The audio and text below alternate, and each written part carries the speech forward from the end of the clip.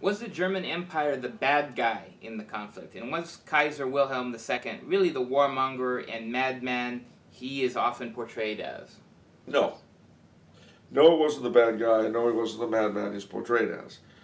Kaiser Wilhelm, we'll see firstly, is you have several things going on at once, as you generally do in any historical issue. Germany, like Italy, had been cobbled together not all that long before. The German Empire was only unified in 1870. So we're talking, it had three sovereigns, one of whom, the Kaiser's father, only reigned for a matter of months.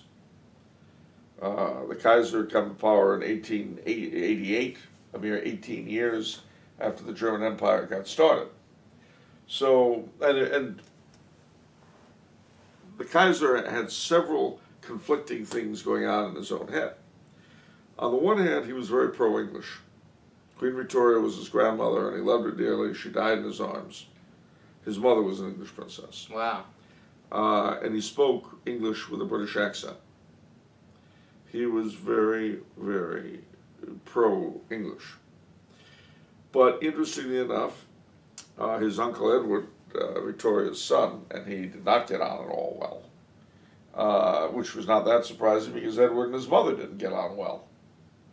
I mean, it's funny how these things affect, and these resentments that you see in families, in regular life, also occur in royal families, because royals are, what's that word? Human beings. I knew I'd find it if I thought about it. They're human beings. So these things were in the air. He had a withered arm and felt a huge need to prove himself. Also a huge need to prove Germany as the child among nations, which led him to, shall we say, extravagances that somebody without something to prove might not have done. So there was a lot of posturing. But he was not really a warmonger, the proof of the pudding being that he pulled back from the edge of war time after time. Because he was quite aware that, Germany, like the rest of Europe, Germany, he was not keen on a general conflagration. Despite his saber rattling and his jumping up and down. That was meant to impress the British, was meant to impress his uncle and his cousin. But the proof of the pudding is that after the war broke out, he swiftly lost control of the country. And he was basically replaced by Hindenburg and Ludendorff. That's just the way it happened. How does one simply lose control of a Well, country? one loses control of the country because the generals in charge are making all the decisions. And they defer to you, they bow their heads, but you've got nothing to tell them. They know what they're doing and you don't. That'll do it. Yep, he lost control over policy in World War I. The other thing about him is that, on the one hand, he very much believed in legitimate monarchy. But as I've said, the German Empire was very new and sort of artificial. And in itself, a product of revolution against the Habsburgs. So there were a lot of contradictions in his head. Was he a madman? No. He was a very decent individual. It's interesting that in a television movie called The Exception, which I can't recommend due to its Game of Thrones-like moral standing, nevertheless has Christopher Plummer play the Kaiser in a very, very sympathetic light. Because he was, after the war, he went to exile in the Netherlands. And he had this little exile court in Doorn near Utrecht.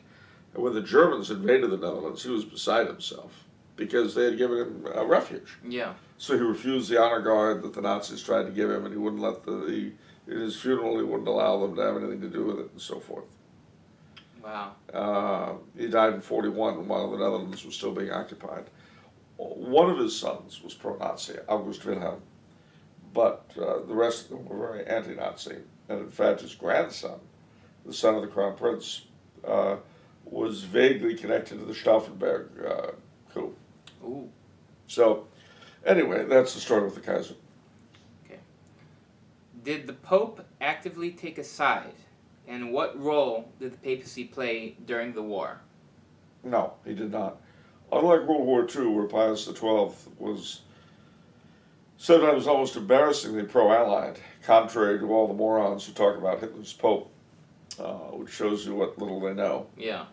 Benedict really was neutral, and there were reasons for this. The biggest part being that both sides had a lot of very pious Catholics on them, and neither side, with the exception of the French government, Clemenceau, was really anti-Catholic.